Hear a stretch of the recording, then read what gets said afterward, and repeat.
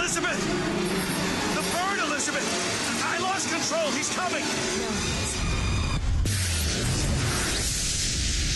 This is Elizabeth from 2013's BioShock Infinite. Technically, until you got to the DLC, she was just a companion character. And we all know what companion characters are like in video games. They tend to be boring, useless, annoying. Is there something you need? Can I carry your weapon? Shine your boots? Back rub, perhaps? Or a dreaded combination of all three. But Elizabeth was different. In fact, she is different. Because even a decade later, she continues to be the shining standard of excellence that all other video game companions should look to. Who are you? My name is DeWitt. I'm a friend. I come to get you out of here. Get away! The BioShock series, created by Ken Levine and Irrational Games, has been commended for a lot of reasons, and it has deserved most of these commendations. The concept felt fun and fresh at the time, the gameplay was and still is solid, its stylized graphics and imaginative world are just as iconic today as they were on release. And most importantly, the BioShock series demonstrated that the terms FPS and story-driven don't have to be on polar opposite sides of the gaming spectrum, even if the finer details of that story don't necessarily hold up to the scrutiny from a modern lens.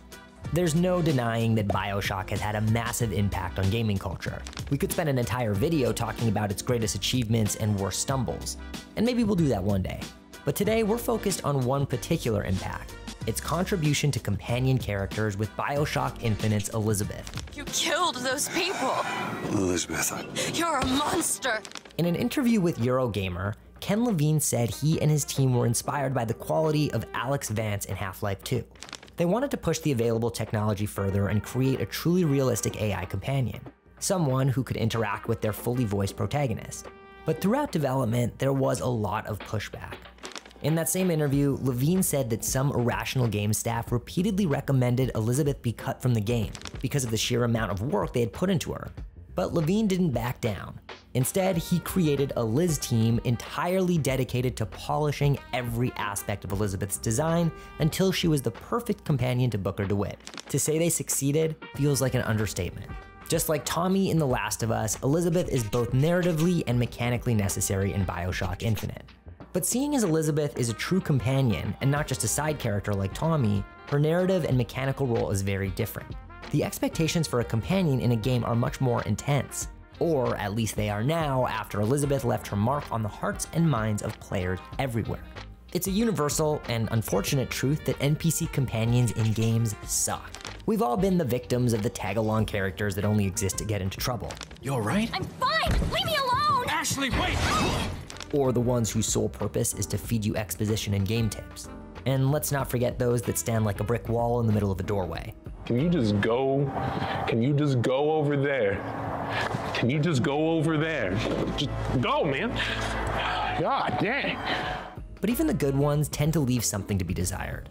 At best, you can count on them as a meat shield in a fight, a second inventory, I am sworn to carry your burdens. or some fleeting comic relief. You should take it, boy. Yes, boy. Take it. We might need to butter bread somewhere in our travels. This is why no one likes you. At worst, they're Ashley Graham in Resident Evil 4, and the majority of the time the game would be better without them. A lot of this has to do with how people actually play single-player games, which is however they want. The player is the one who makes decisions about combat, pacing, and immersion. Having companions trot along beside you puts a hitch in all of that, because a lot of them seem to be deliberately designed to be as stupid as possible. There's also the issue of how companions are typically written. They usually struggle from being accessories to the main character because from a mechanical standpoint, that is exactly what they are. They can't be cooler or more interesting than the protagonist, otherwise why wouldn't we just be playing as them? Even games like the Mass Effect and Dragon Age series see a lot of these issues crop up, and that's a studio which relies really heavily on their interesting squad mates. When left to its own devices, the AI will often make stupid combat decisions, and for the most part, they blindly and silently follow the player around like unthinking, unfeeling husks while out in the field.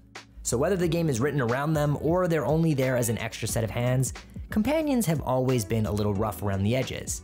And all of this only makes Elizabeth that much more impressive.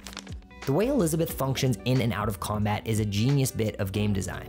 Not only does she walk and run at a normal human pace unlike so many of the worst types of video game characters, but she is helpful in a way that strengthens the gameplay, the plot, and her own characterization.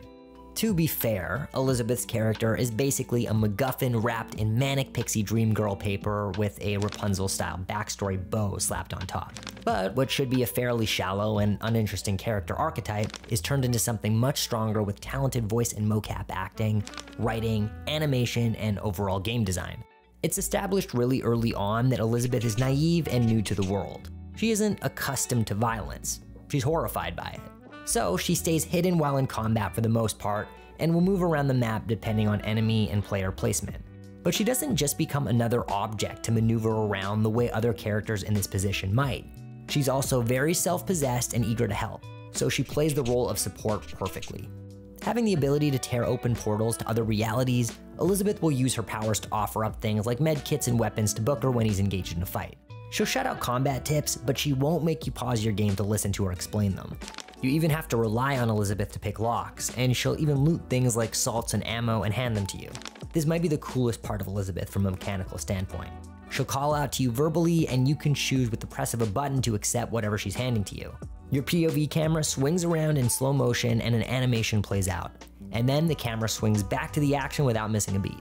It's fast, fun, and useful, and it does just as much for the story as it does for the gameplay, as each little slow motion interaction helps the player feel more attached to this helpful NPC. And that's extremely important, since the entire plot hinges on Elizabeth's character.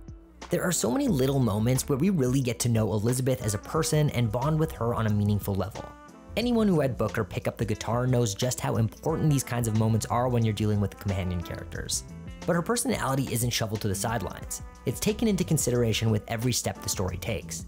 Whether she's calmly extracting key information from another NPC or literally opening the door to the next bit of the story, Elizabeth is really the center of attention in BioShock Infinite. Our job, playing as Booker, is just to get her where she needs to be. That's a pretty classic plot point of what amounts to a man transporting cargo through a dangerous area. The cargo is usually a woman, and they're usually special in a key to the universe kind of way. It's been done well, and it's been done terribly. And no game has done it quite as well as BioShock Infinite. You're never sitting and waiting for Elizabeth to trigger the next objective, or hoping she'll stop talking so you can move forward with the story and beat the game. This is because Elizabeth is the objective. She is the story. She is the game. Hell, you could even make the argument that she's the true main character. That's a bold move to make with a companion, but since she's made so likable, it works. Elizabeth isn't a burden. She's her own person. She's strong and capable in a way that Booker DeWitt is not. The two of them need each other, rather than her just needing to be rescued all the time. See the difference? Man, we really went in on Ashley Graham in this video, huh? The point is that Ken Levine and Irrational Games set out to make a truly great AI companion. Though there were dissenters at every turn, worried that achieving such a goal wouldn't have enough return on investment, they kept pushing.